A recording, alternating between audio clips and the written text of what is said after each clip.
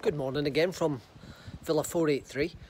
We're on the upper balcony, the really private balcony, and that's Fuerteventura in the background. Now, the reason I'm doing this video is we've just been reading an article in Canarian Weekly that says that the President of the Canaries, Angel Torres, is hopefully signing a decree tomorrow or later on today that actually lifts a state of alarm on all the Canary Islands. I don't know about the Balearics and I don't know about mainland Spain.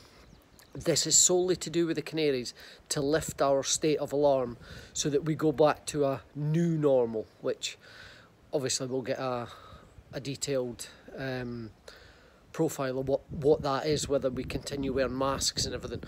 I have to say though, a lot of positives have come out of the lockdown.